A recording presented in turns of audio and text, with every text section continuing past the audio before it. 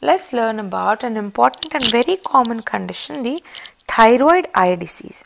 So we have already seen that it is also known as thyroid related ophthalmopathy or Graves' ophthalmopathy, and it is 5 times more common in females around the age of 40 to 60 years, more in females between 40 to 60 years of age.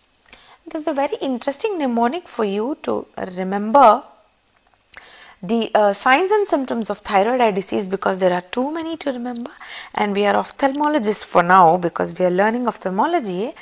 Your mnemonic will be no specs. Okay, that will give you the signs and symptoms of thyroid eye disease. So N stands for no signs and no symptoms.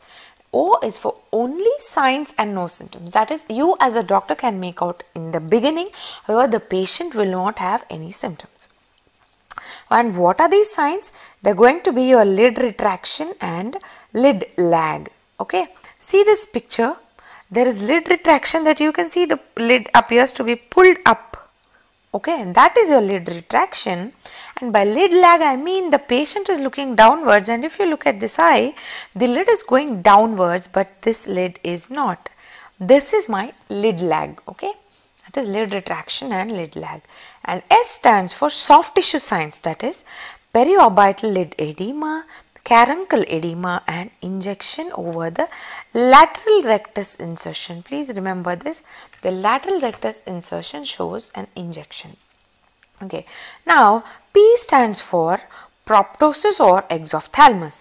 What is the mechanism? It is due to deposition of mucopolysaccharides on the muscle belly. The muscle belly is filled with mucopolysaccharides, causing an enlargement and pushing the eye forward, resulting in proptosis. Okay, the characteristic radiological feature, if at all you are given an image, the muscle belly is going to look enlarged like this.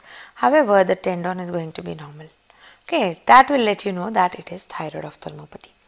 Okay, now let's look at the E. E stands for extraocular muscle movement restriction. The first to be involved is inferior rectus, followed by medial, then superior, and lastly the lateral rectus is involved. Okay, so the mnemonic for this is I am so lucky. I, inferior rectus, is the first muscle to be involved in thyroid ophthalmopathy, and lateral rectus is the last. Now C stands for corneal involvement, that is corneal exposure keratopathy. You can understand that when the lid is pulled backwards, it is not covering the cornea and not protecting it. Hence, it is more predisposed to dryness, resulting in exposure keratopathy, causing a corneal ulcer, ultimately leading to blindness. So that is about C. Then S stands for sight loss, and not due to, please remember, not due to corneal ulcer. The sight loss is due to optic nerve compression. Okay, because of excessive infiltration of the orbit with the mucopolysaccharides and excessive soft tissue swelling, there is a compression of the optic nerve causing blindness. Hello everyone, this is Dr. Sai Suguna, your mentor for ophthalmology at Medicoapps. Now, thanks for watching the video. Now we have put such videos all together in our ophthalmology app. The trial version you can download from the link over here or in the description box below.